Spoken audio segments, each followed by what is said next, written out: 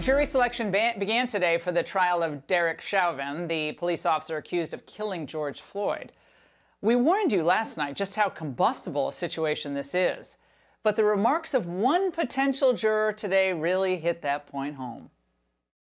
If certain individuals that were out to intimidate or cause harm, I mean, if they knew where I lived, I mean, it's potential they could, do damage to the house or spray paint the house or garage door or break a window or something like that from an intimidation or to create fear or something to that effect.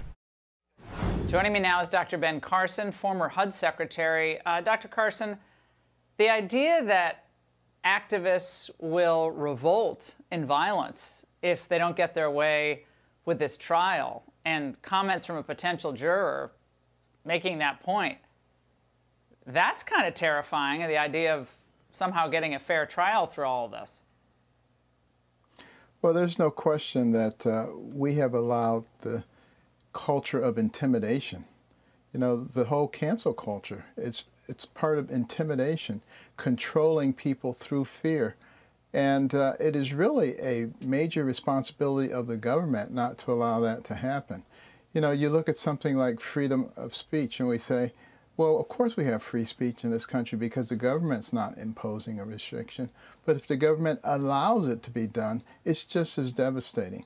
And when you look at a trial and people are concerned about their safety, that is a major problem. We need to deal with it.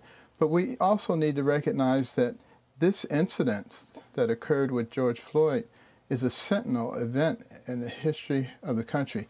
Why do I say that? First of all, this is not an everyday occurrence. Some on the left would have you believe that these kinds of things occur commonly. They do not. But if you want to push the narrative that we're a systemically racist country, that everything has to do with race, go back to 1619, could you imagine a more perfect scenario to do it because of the emotional content of a situation like this? And, cooler heads have to prevail. Yes, it was a terrible thing. Yes, it should be tried. Yes, appropriate measures should be taken against the police. Yes, police should learn from this.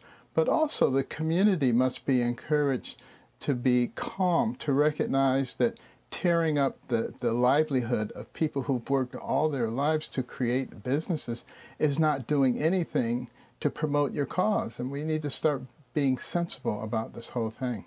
Now, Ben Crump, who's Floyd's family attorney, said yesterday in an op-ed that a guilty verdict would show progress. Protesters in Minneapolis and elsewhere must observe the law, of course, but they shouldn't be afraid to show up. The Americans who took to the streets to raise their voices can claim significant responsibility for the progress we've made so far.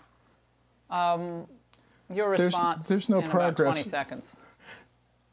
There's no progress if we're resulting in violence, if we're destroying things.